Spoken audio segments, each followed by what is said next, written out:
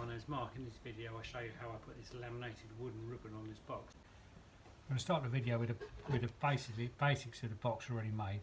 So it's just a simple finger joint on there, which I just cut on a router table jig.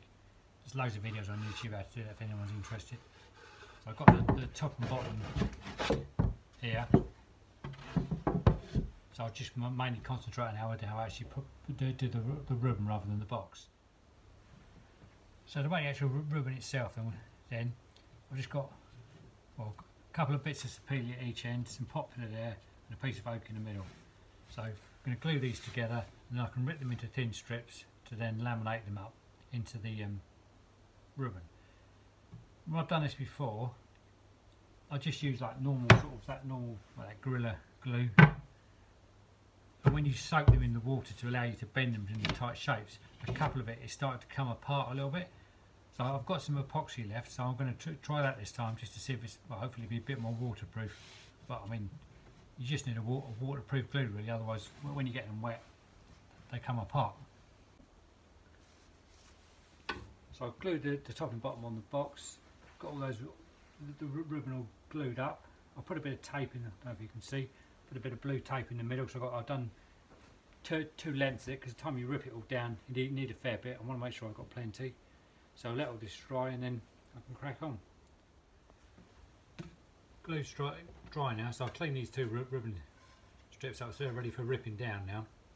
So the next thing I'm going to do is on the actual sort of across the lid and down the sides of the box.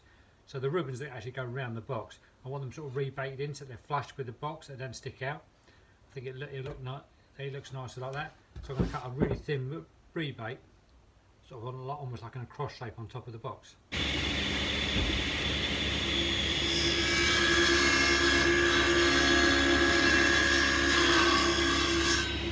So I've cut the rebate all the way around the box sides as well. So that's sort of where the ribbon going to wrap around the box.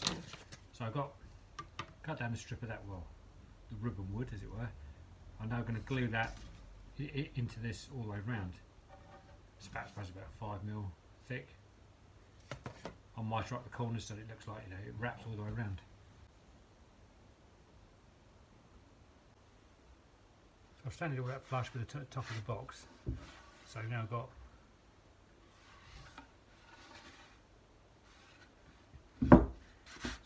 that's basically the ribbon as it were going around the box. You can leave it proud if you want. I mean, I know you don't have to flush.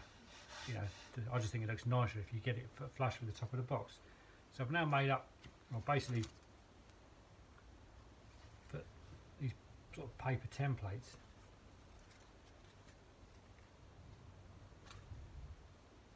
For the ribbon, and then you've got these like that, which are going to be the ends of the ribbon. There's another one that goes across the middle. So to turn those, obviously they're going to be wood when it's finished. So I've also made up these ply formers which go inside, which is the inside shape.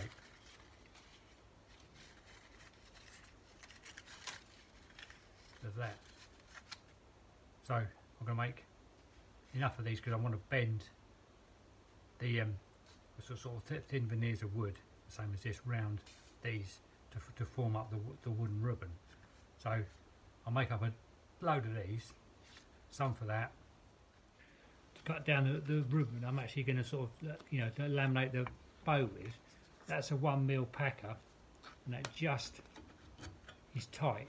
Get it in between the fence and the blade. I mean, it would be better to cut them on a bandsaw because obviously the thickness of that blade is more than 1mm. It's probably on 1.5 to 2mm. So you're throwing away more than you're using. More of it's going into sawdust than you're actually using. So you've got something, well, which is about, if you load the two together, you're about 1mm thick, which is what I've cut. But you do get a much nicer cut on a circular saw, on a saw bench. So it's really up to you. But well, that's how I've done it anyway. But I mean, you do get an awful lot of waste, which is the problem. And then you can't actually cut any closer. So I've got myself a tube of water here. I mean, you can use anything. You just want to find something long enough or big enough you can get them all in. So I've got all the bits of those thin rips I cut down.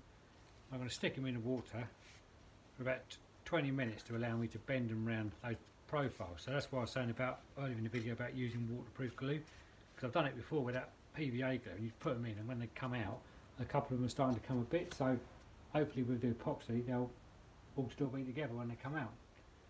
We'll find out in about 20 minutes. So they've been in the water for about 20 minutes now. So I've taken them out. So it should just bend round now. I've just been start them in the middle.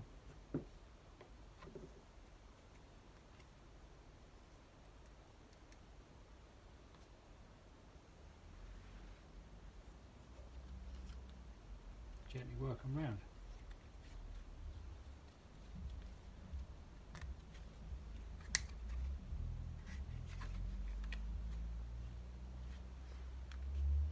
Push it tight to the form as you can get it.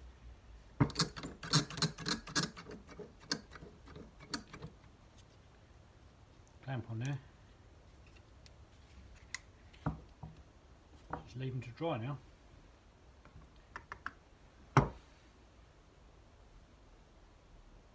It's quite good. They've all stayed. All the ones they've all stayed together as well, which is quite good. No, I haven't had any of them separate, so the epoxy did work. Okay, got them all bent round on this one which is going to be like the end of the ribbon, the funny shape thing.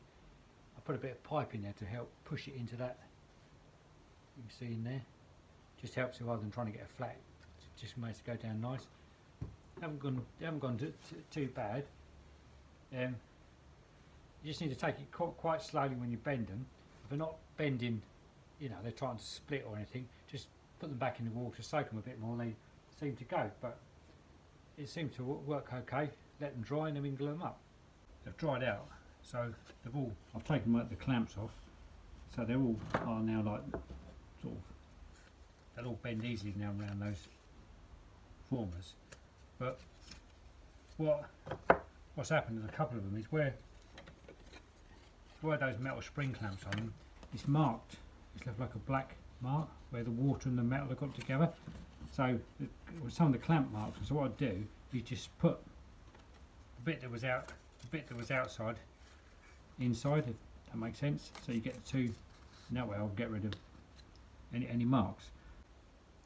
So to glue them up, what I found the easiest way to do it is obviously put glue in between the two pieces, and then to tape it together. That way you keep it nice and tight, you know, on the edge joint. Stops them slipping around. Obviously the clamps aren't going to mark them as well now, so then just put them back in the formers exactly as when they were wet. When you're gluing them up, it's just the temptation is obviously you want to get you bent them in a shape, you want to get them glued up, but if you do it too quick, wood hasn't dried out, you end up trying to glue two bits of wet wood together, which doesn't really work. So you have to give it a little bit of time to go off or dry. I thought while I was waiting for the glue to dry on the ribbon, I thought I'd cut through to separate the box. What I've done is, because obviously when you put it all the way through the circle, you know, the saw bench, there's always a chance when you cut the false side of it sort of closing on itself and you're nicking it. So I've cut like 99% of the way through, and then you can just get a knife,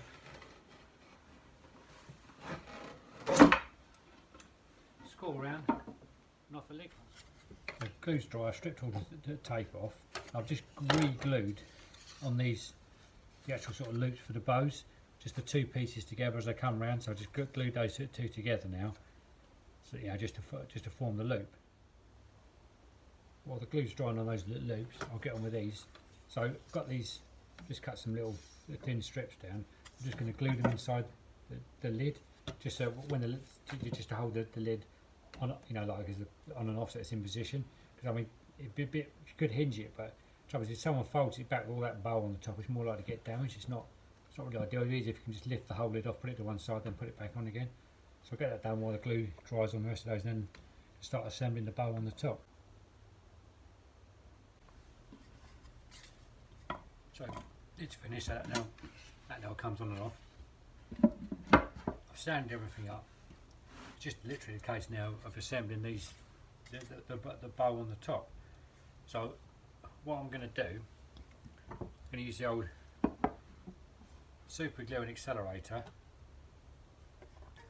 just to hold them in position, and put some PVA glue on them as well, just to actually properly stick them. So I'll start doing that and I'll come back and film a bit more.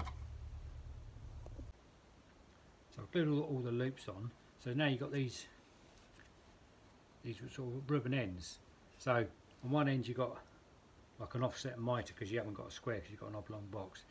Got a little V on the other end, which is like the end of the ribbon, which just to give it a bit of decorative thing, and the little bow in it, kink, just sets it up off the box so it looks like the ribbon sort of curling up. Just gives it a bit more of a feature than just sitting on the flat on the box. So I'll get these, I'll glue these on, and there's just one more loop then that goes over the top.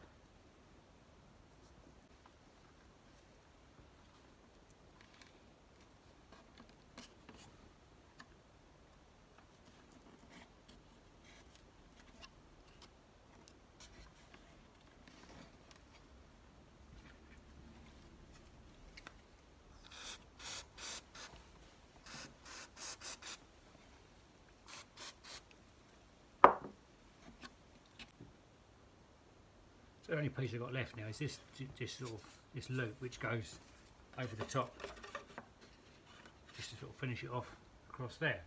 But I mean, I'm just going to have to super glue it on, because there's not much else other way of gluing it on, and just hope no one uses their handle to keep picking it up. That has actually stuck on there quite well. You can lift the, not that I'll be recommending people do that. So just give it a final little sort of wipe over one of these sanding pads. I don't know where it is.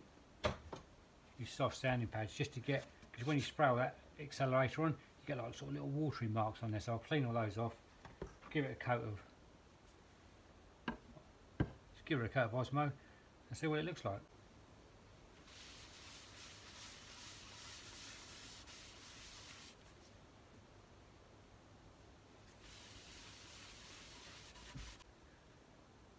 There it is, all done.